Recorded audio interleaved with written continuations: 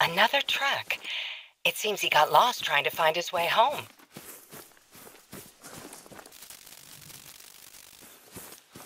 That's Eric's bag. He must have been headed in this direction. I'll let Gerlinde know. Keep following his trail.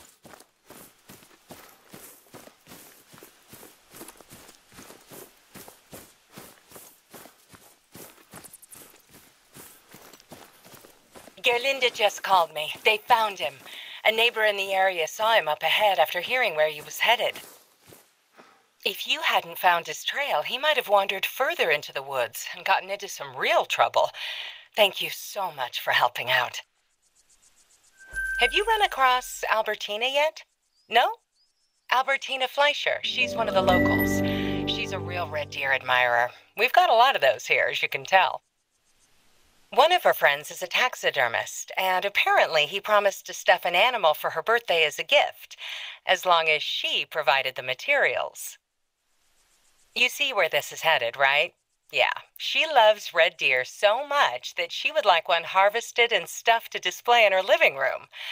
But she'll pay well, so are you up for it?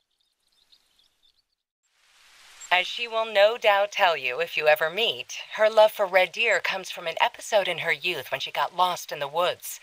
Apparently, she was able to find her way home by following one that appeared in front of her. Hi there.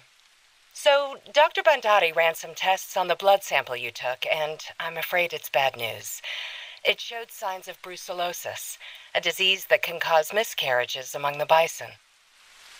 Zomel wasn't too thrilled about introducing bison to the reserve in the first place, and if this were to spread to any of the other animal populations, he might pull the plug on the entire project. Bandari identified a few more bison that were afflicted. He's asking for your help with containing the disease by downing the sick ones.